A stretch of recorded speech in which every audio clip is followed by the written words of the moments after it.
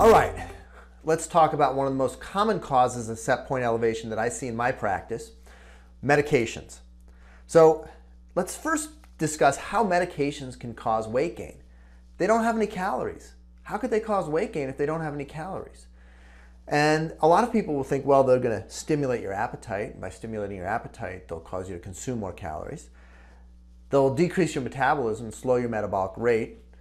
Or they could release hormones that trigger fat storage. But in essence, the way they're all going to work and the way I think about them is that they will cause your set point to go up.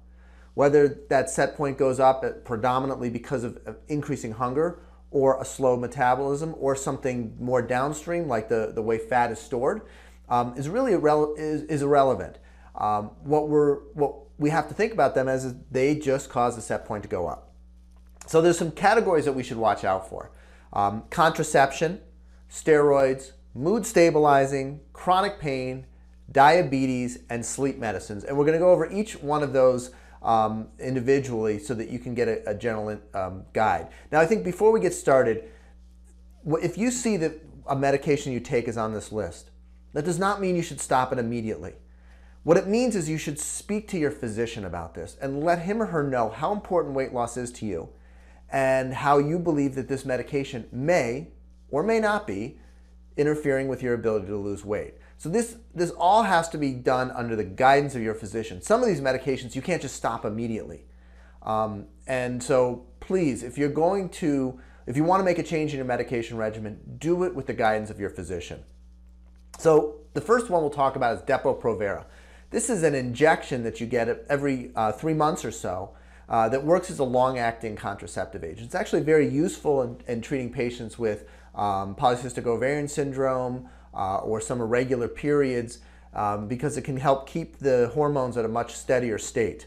But essentially what it does is it tricks your body into thinking that you're pregnant, and we all know during pregnancy you gain weight.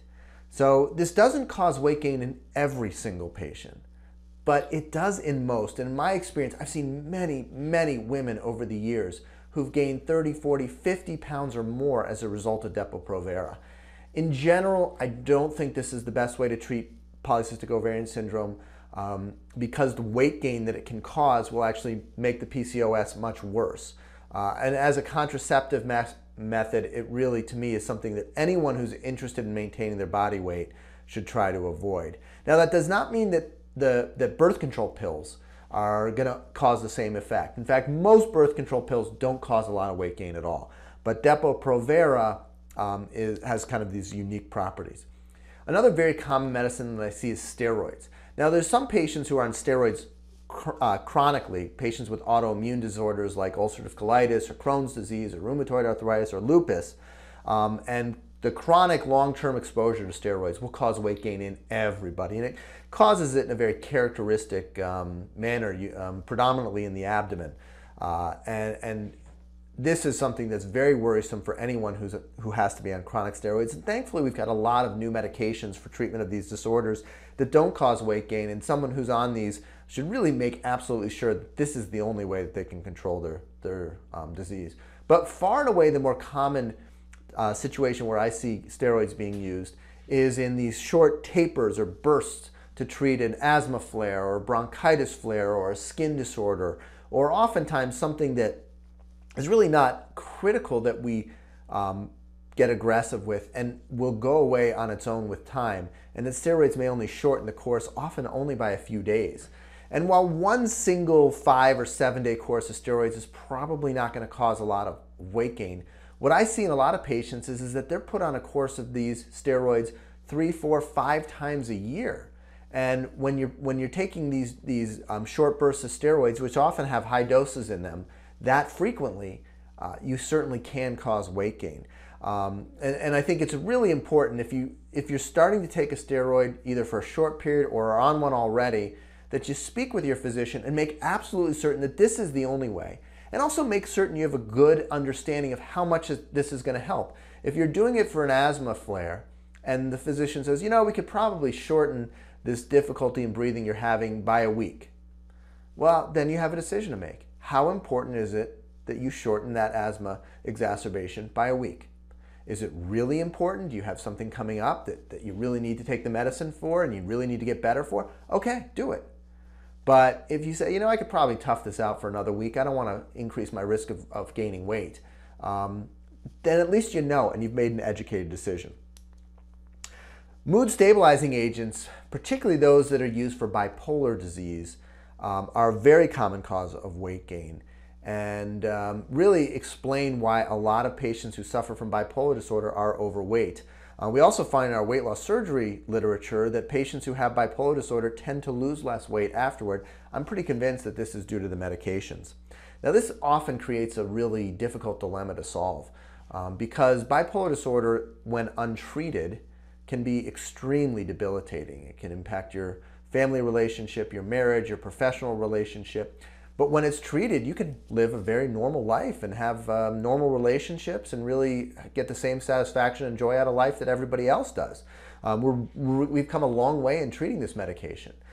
So we always have this really difficult balance. On one hand, we've kind of stabilized someone's mood, which in my mind takes priority over their body weight. But on the other hand, they're starting to gain weight as a result of it. Now, a couple of notes on that. First of all, oftentimes when I see patients like that, I will put them on metformin, which is another medication which can often blunt the weight gain caused by other medications. So there may be some other, essentially fighting fire with fire. If bipolar medication is causing weight gain, if we add metformin to it, we may be able to stabilize that weight gain.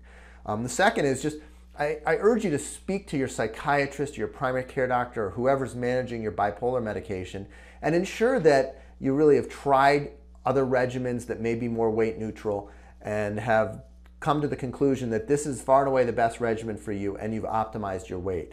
And in someone who has well-controlled bipolar disorder, I really don't urge them to make a change, even if that is causing weight gain. What I really let them know is that it's going to be a factor, but it's not going to make or break your ability to lose weight. And so it's something we have to know about and manage, but it doesn't prevent you from succeeding. Chronic pain medications, specifically Neurontin and Lyrica, also known as gabapentin and pregabalin, they're uncommon causes of weight gain. Most patients don't gain weight from them. There's a huge range in the doses that patients will take. Some patients will take 200 milligrams of Neurontin, other 800 milligrams several times a day. So we can see huge ranges, and what we find is that there is a dose-dependent relationship. So if you're on a very high dose of these medications, then yes, they may be contributing to weight gain. At low dose, I really haven't seen too much weight gain, but it certainly is something to talk to your physician about. And these medications also, you cannot just stop. You have to wean yourself off them. This has to be done with the guidance of a physician. Don't do this yourself. Insulin is a particularly tricky medication and one that I think is really important to address. And what happens is insulin triggers fat storage as it lowers your blood sugar, and it's used to treat diabetics. So in diabetic patients, what we often get is that they're put on insulin, which causes weight gain,